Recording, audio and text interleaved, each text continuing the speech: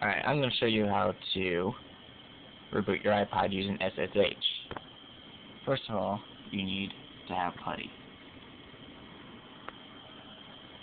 Then, type in your iPod's IP address. If you don't know your iPod's IP address, you get out your iPod.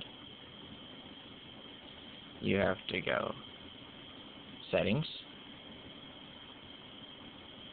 Wireless.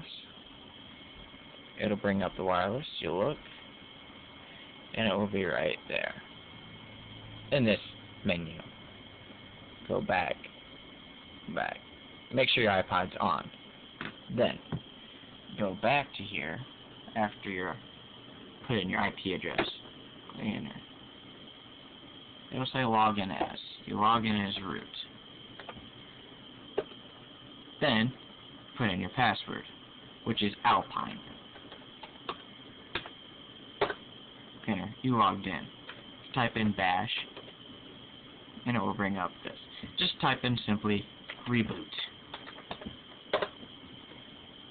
and your iPod will actually reboot.